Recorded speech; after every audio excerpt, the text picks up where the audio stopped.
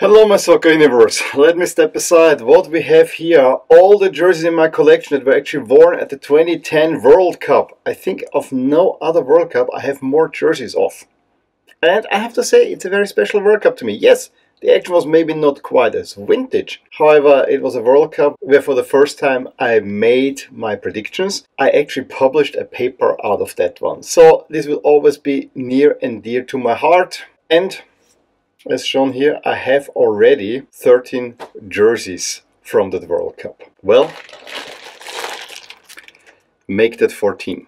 Here's another one in there, very well packaged. I found it on willhaben.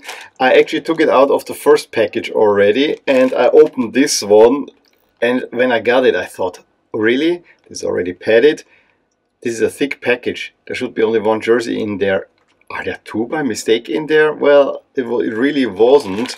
It is just that there was one package and then there is a second package, and I opened that up for you. It's actually quite messy.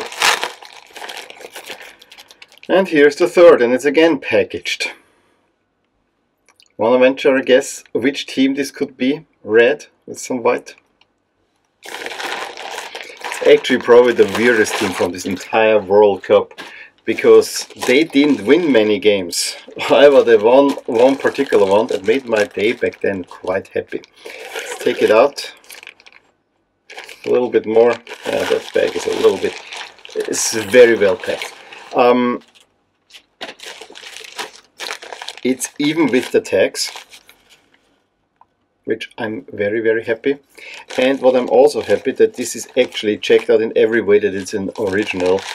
Let me show it to you, and it fits very well in my collection for sure. 1, 2, 3. It's the Serbia home jersey. It's the first one in my collection with a cross on it. This was kind of an outstanding design. The one thing that threw me for a sec is this tag, but this Slovenia jersey also has this tag, which means this is the cheaper version that was probably sold more in the Balkans. But everything else on this checks out. I even like the price. Dinars. I don't know where the seller bought it, but you know, he bought it a little bit away. The one thing that had me stunned when I got this was the color, because all the other jerseys from Nike, they had kind of this round color that was overlapping. This is a V-neck. I was a little bit stunned about that when I checked it out on Footy Headlines. Had a V-neck, so that was the only thing. If I just touch the crest, this is sturdy. This is an original jersey. I'm really happy with that one. So let's hang it up. There you go, number 14. And to be honest, at this World Cup, while I didn't mind most of the Nike jerseys, I found their design with this little, I still call this stripe here a Band-Aid add-on, a little bit weird. I really liked most of the Adidas jerseys. So yeah, but it's still a World Cup that's quite good. Interestingly enough, I have now of almost every Nike team at least a jersey. I mean, the obvious one that's missing is of course Portugal, and of course New Zealand, which is a little bit a hole in my collection, I gotta say. But yeah, Serbia added. I'm quite pleased with that one, because I think this is one of the last Serbia jerseys that looked really good. That Serbia home jersey that I have from 2018 World Cup right here. Yes, it's a World Cup jersey, but compare the two. I mean, this is just a box standard template, and it was also an L, so it was never really fitting me quite well in addition. So yeah, I'll keep this because it was worn at the World Cup. But other than that, I never found this a very good Serbia jersey.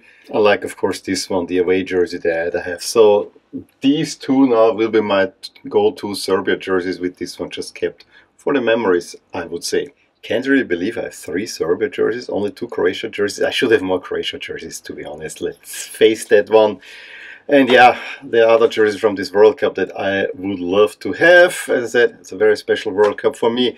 It will happen. Most importantly for me would be probably a Ghana home jersey, because Ghana did so well, although I really like the away jersey even more. So those 2 Ghana shirts, those would be high on my list. For some reason also the Uruguay shirts, although the template was a little bit weird. Any case, let me know what you think about this Serbia jersey and my overall World Cup 2010 collection. Of course, the crowning jewel of that one has to be the Iniesta jersey that I got quite happy with that one. Also fits Iniesta just retired, so it fits wearing this jersey once again for his most famous moment. Give me a thumbs up if you enjoyed this video, subscribe to my channel if you want to see more videos like this, and enjoy the international break, and I will talk to you soon about more things in my soccer universe. Bye! Hey there! I really hope you enjoyed this video, and if you did, here are some videos and playlists that you may enjoy too. Also, please consider subscribing to my channel and hit the little bell icon so you get notified whenever something happens in my soccer universe. And with that, have a wonderful day. Bye!